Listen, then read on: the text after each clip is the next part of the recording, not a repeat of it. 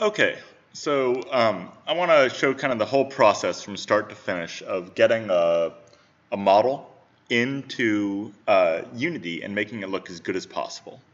So I wanted to pick like a model that had some decent amount of detail. I like this model. I found on Sketchfab. This is by the user Turnio. And I was just looking at nice downloadable humans. So let's download this guy. It's available in two formats, OBJ and GLTF. You can get GLTF into Unity. It takes some doing to make it work. We should get the OBJ. So I'm going to bring it down. Now in Sketchfab, it'll show how many triangles and verts there are. So this is pretty high poly for Unity.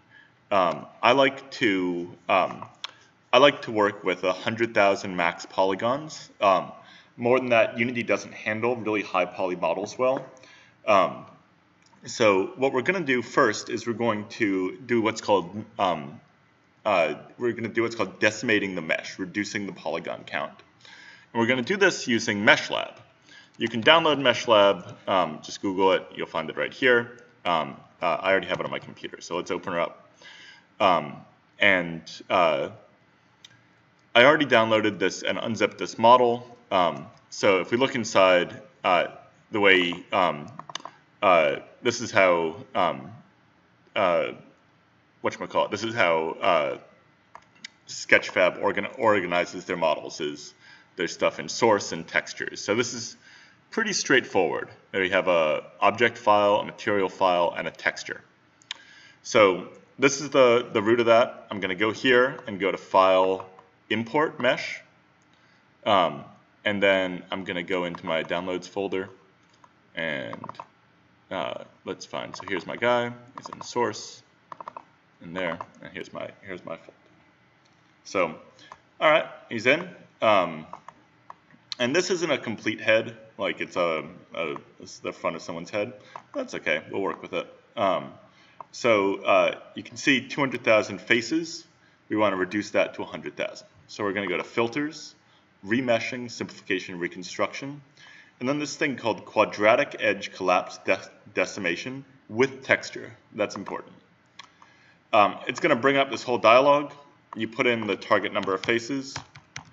And I'm going to check two things, preserve boundary of mesh and preserve normal. Then hit apply. And it's going to crunch on this for a second. You're not going to see a difference. Not that obvious of a change from 200,000 to 100,000. So I take this, and this is now, and you can see down here, this now has 100,000 polygons.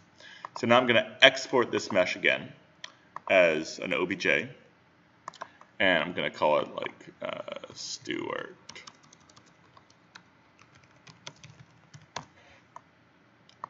Okay, so now I'm going to go into Unity. To get started, I'm going to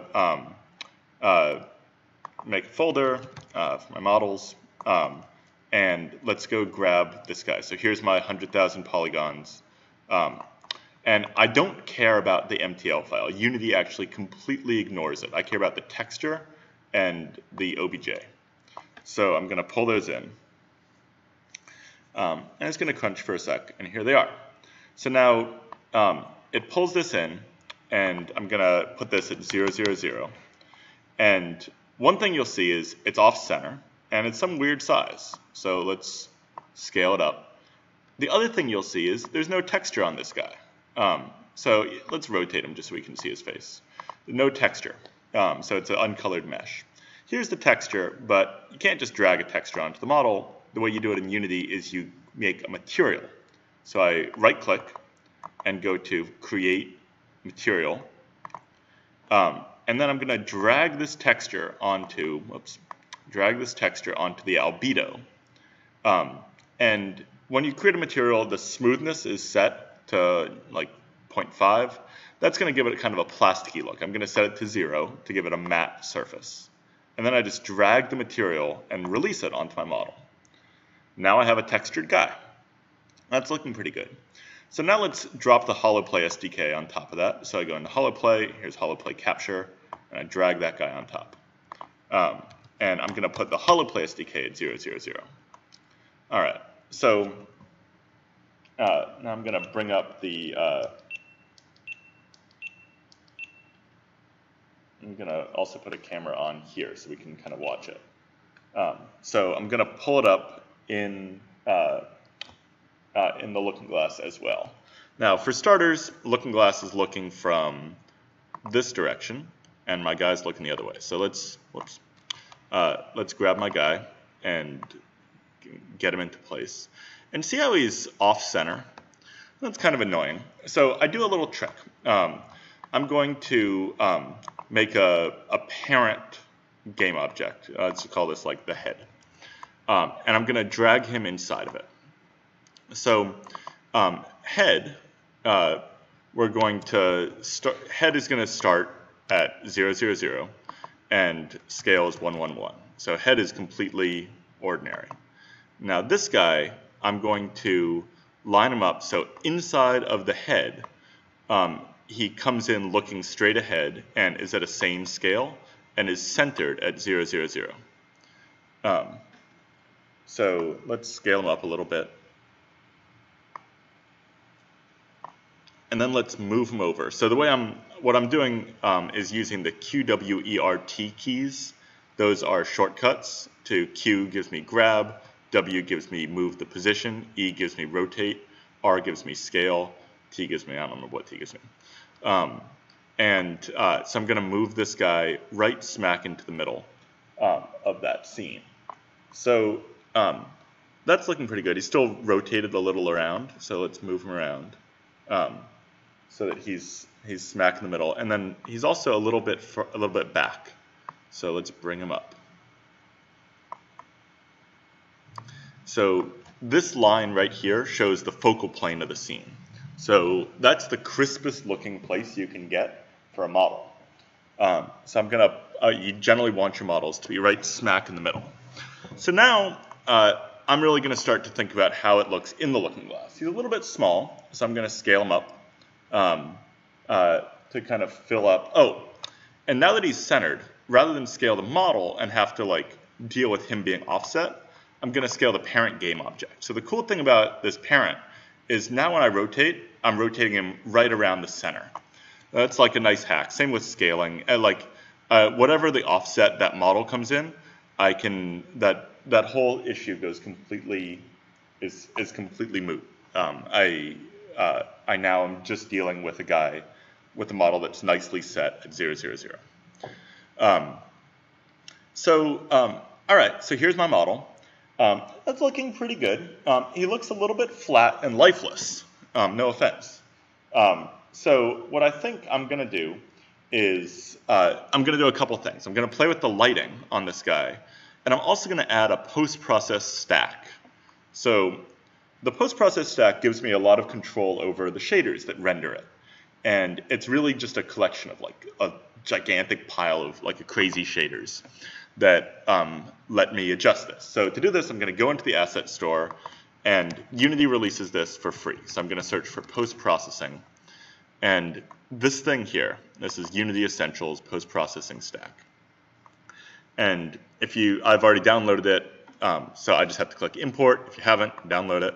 So, oh my.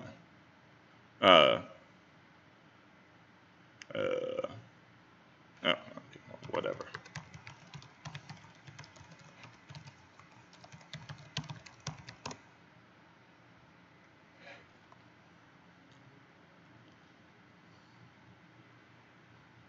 Okay, now let's import. So it's going to crunch in. It takes a moment because it has like a bajillion shaders.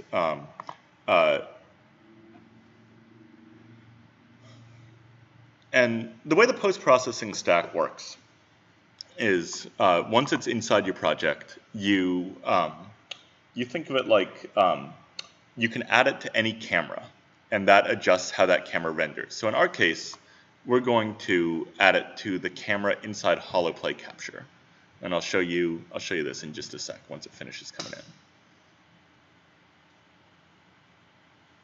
in. Okay, so in holoplay capture, if you open that up, you'll notice there's a camera in here.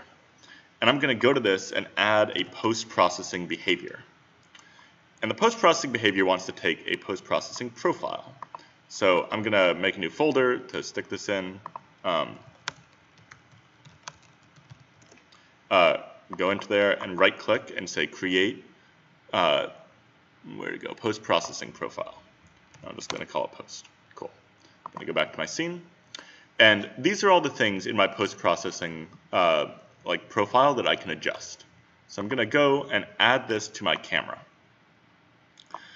One other thing you'll see is Unity Scene by default creates a main camera. We don't need this. It doesn't do anything good for us. I'm just going to delete it. It's useless in my scene.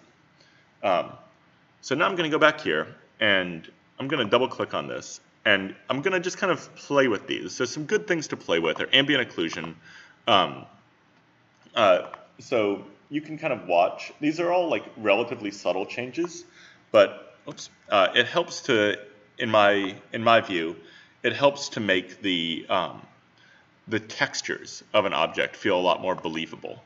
And you can play with, like, I really suggest you play with this in different lightings.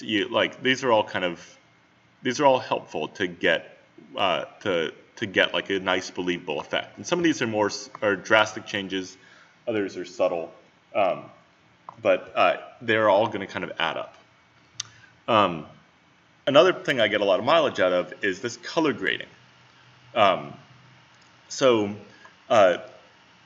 when I'm playing with this, what I'm really doing is I'm looking at the looking glass, not on my screen, because I want to see how it looks in there. So even kind of simple stuff like setting a lighting, instead of having that light be kind of a neutral white, I might give it like a warmer tone a little bit. And this all just kind of helps bring that model to life.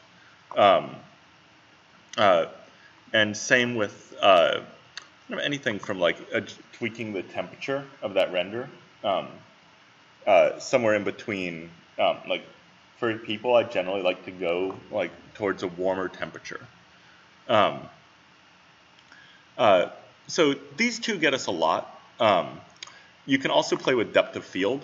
So especially with models that are very far or very close. With this guy, I kind of want his face to be in, like the full of his face to be in focus. But for example, this lets you kind of simulate the f-stop of a camera. So that one is quite blurry. And starting to adjust, like it's adding more blur to things that are forward or back in the focal plane.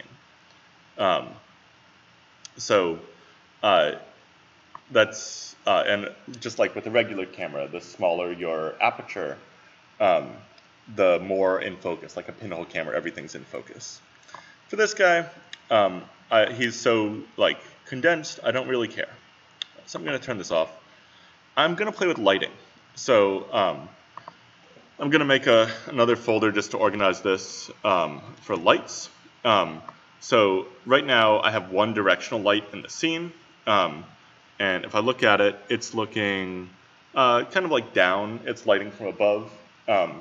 So I can play with this just by changing the rotation of these. And what I think I would do is move these lights around.